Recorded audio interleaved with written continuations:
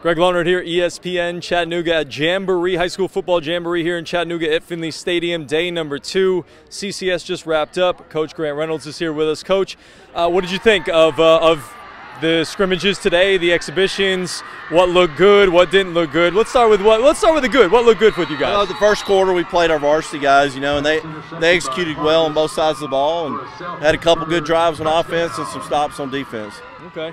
Now, what about your new transfer quarterback, Gavin? How did he look? What did you think of him in live game action? He's progressing really well. He threw some really good passes tonight. A deep ball to Jermaine there late in the game, and I think he's going to get better each week.